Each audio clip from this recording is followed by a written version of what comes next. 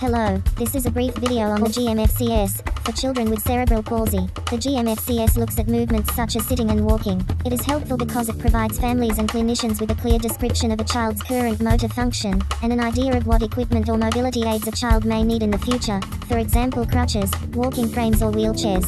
There are 5 levels, with 5 being the most impaired.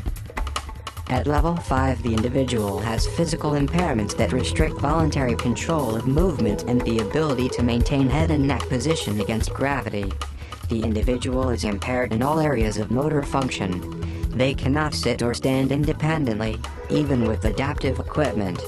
He or she cannot independently walk, though may be able to use powered mobility.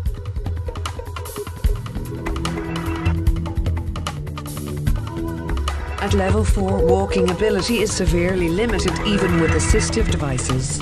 Individuals at this level use a wheelchair most of the time and may propel their own power wheelchair. Patients may participate in standing transfers.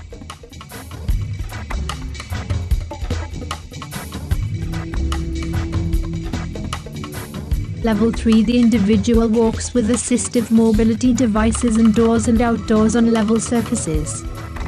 He or she may be able to climb stairs using a railing. The individual may propel a manual wheelchair but may require assistance for long distances or uneven surfaces.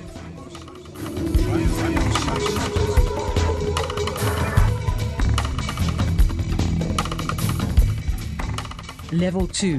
The individual has the ability to walk indoors and outdoors. He or she may climb stairs with a railing and will have difficulty with uneven surfaces, inclines or in crowds. The individual has only minimal ability to run or jump. And, finally, Level 1. At this level, the individual can walk indoors and outdoors. He or she can climb stairs without using hands for support and can perform usual activities such as running and jumping but has decreased speed, balance and coordination. This has been a presentation brought to you by the UMLDPT class of 2017. Best of luck to everyone preparing for their final examinations.